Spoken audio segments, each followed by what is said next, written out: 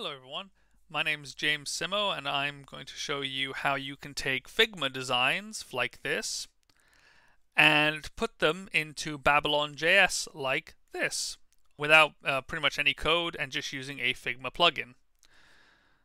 So to get started, I'm going to assume you already have a UI designed in Figma.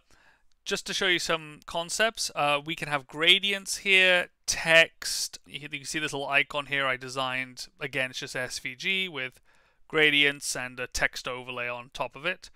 It can be whatever you want though, really. The background fill can be pretty much anything you want. I've got it gray, but I can make it like black or whatever. And I can decide if I should include this in the Figma export or not. So I'm pretty happy with this. I'm just gonna put I'll put like a little box in the middle just to kind of show you guys. Imagine this is a crosshair or something. Probably better if I design it like a circle. Just imagine like a little crosshair in the middle there. Okay, now before I show you how to export this, it's important that we name things correctly, because what's going to happen is when I export this to BabylonJS, all of the layer names will transfer over into the BabylonJS JSON structure. So when you want to call things in code, it's nicer if I can actually refer to things properly. So it's ellipses 2. I should just call this like crosshair or something. Let's make it a bit of a cool color. Let's give it like a hot green. And of course, anything can actually have shadows or glows applied to it. You can kind of see everything. He has like a soft gradient and a glow to it. Here you go. I got gradient ball here. The gradient ball is just a demo what a ball might look like. And let me show you then how to get the plugin. So there's a few ways you can do it. Either you go to your community tab on Figma. You can drop down here and get it via there. Say community, and then search Figma 2 BabylonJS. And there you go. I should be the first result there. I haven't seen anything else with BabylonJS and Figma, so I'm probably the only result. You can find it there, click on it, and there you go. There'll be a try it out button, and that's how you get it onto your system. You could also just right-click on the frame itself, go to plugins. I already have Figma to BabylonJS here, but if I go to find more, for you it'd be find more plugins. Again, I already have it here, but just Figma to BabylonJS. Yeah, so I'm going to tap on that. I'm going to say run.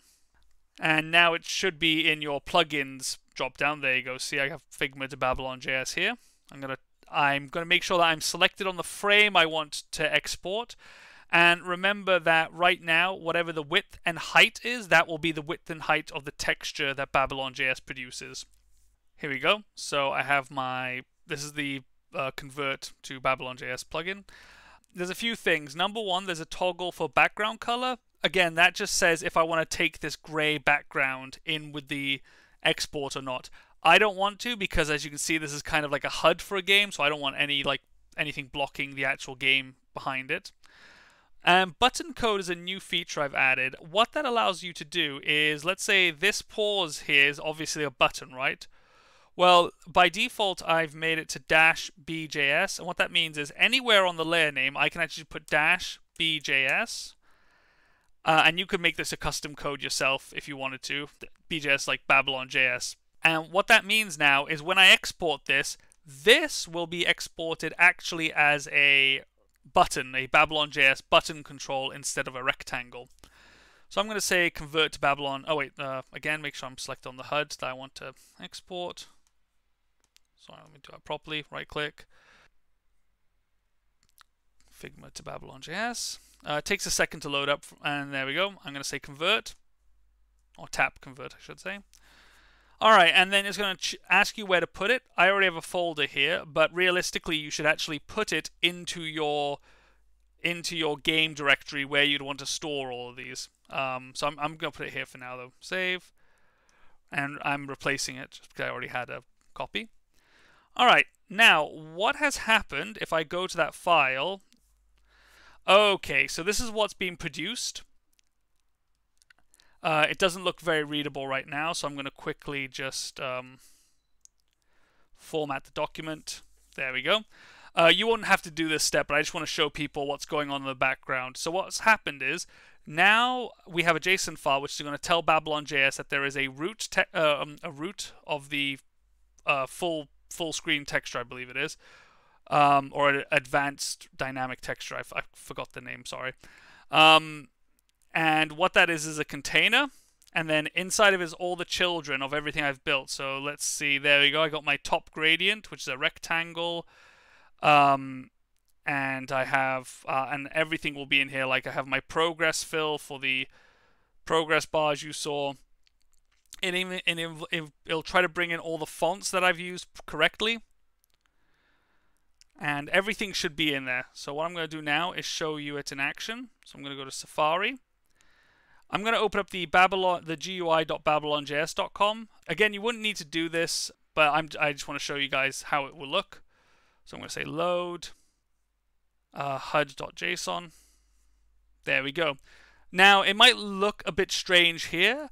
That's only because gradients don't scale with how zoomed in you are in the editor.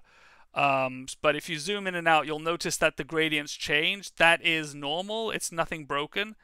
And to prove that, what I can do here is click on sidebar. I'm going to say load from snippet. Oh, sorry, I'm going to say save to snippet. Again, if you're working on your own game, you don't need to do this. It doesn't have to go on the snippet server if you don't want it. I'm just doing it for demo purposes. There you go. I got my code here. I'm going to copy that, close. And here was my example I put earlier, but I'm going to now paste this in. So I've changed, just to show you guys quickly, to load from the snippet server, you will make a advanced texture, which is an advanced dynamic texture. It's full screen UI. And then I'm saying pass from snippet. You can use, I believe it's just pass, and then pass in the JSON file, and it will just treat it the same way. I put the correct code in there, so I'm going to just resize this to about there. I'm going to say play. There we go. And there's new UI, and you can see the little crosshair I made. And you'll notice that all the gradients look pretty accurate from how they looked in Figma. If I go over to Figma, there we go. You'll see everything looks pretty good. And this is a really nice way of rapidly prototyping UI to build for BabylonJS. What I found myself doing was I was using the BabylonJS editor a lot. However, it gets very it's not really designed for scale right now. It is still a beta. You can see the big beta there. So I'm sure it'll get better, but it's missing some things, like I can't Control Z to undo, which is very annoying. And I realized that, oh, Figma, I already designed in Figma, and Figma is great for design, so I just bring all that over. And what I normally like to do sometimes is if I'm rapidly prototyping some UI and I don't want to spin up an entire BabylonJS project locally to test, what I like to do is I get the inspector on, and then I go to my UI here, and you can just press the little pencil icon here, and it's going to open that up in a new tab here. And this is the UI again as seen on the snippet server. But now what I can do, I can actually just change things here, and they should automatically update over on the GUI on the playground link. So let's just can't see. That's just another little like annoyance. I can't actually, for some reason, I can't expand this out. I'm not sure why. All right, well, I'm just going to delete all of this. Let's just delete that just to show you it working. And also delete the crosshair. And then when I go over, it's updated on the BabylonJS. And I just wanted to mention some other features that might not be immediately obvious from my demo. Quickly, down if we look at the bottom right here, you'll see that this pause button here is actually a button. If I click on the button.bjs on the side, it is a button class. So you could actually interact with this via code later by using the get control or find control function in BabylonJS and just passing in its name. Here's button-bjs. And then you could attach an on-click callback to it.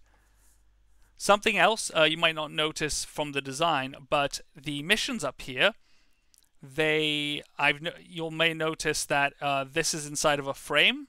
These items are in a frame which is an auto layout, a vertical auto layout, which are spaced by 15 in between them. This translates over to BabylonJS in the form of a stack panel. So you can see here on Figma, if I was to delete, let's say, the find 10 gold coins, everything just moves up naturally. This is the same. So if I go over to BabylonJS, I'm going to open up the web editor. There's my find 10 gold coins. I'll click on there you go, find 10 gold coins, delete that. Again, moves up because the items here are a stack panel. That's the word that BabylonJS uses for an auto layout frame. And I hope that everyone uses this plugin. It's a very, very useful way to quickly prototype UI. It's very nice to be able to edit things like gradients and have visual feedback. Another little quirk I should mention is that you'll notice this this red ball down here is most definitely a gradient. However, you can't edit it in the Web UI editor right now. The Web UI editor has no concept of what a gradient is. It will display it, but as you can see, it's not there. So it's very nice to be able to go edit that in Figma, and then you can play around with it in Figma. So that's why I have this nice looking ball here. Again, it's just a radial gradient with just a clever radial gradient. Thank you very much. Please feel free to leave any bugs you may find. Report them to me either in this YouTube video, on the community page, and I will leave a link to the BabylonJS forums where I have a thread here which talks about the plugin, and you can follow the thread, and I give updates to it in this thread. So feel free to leave any feedbacks, comments, suggestions, and yeah, thank you very much for watching.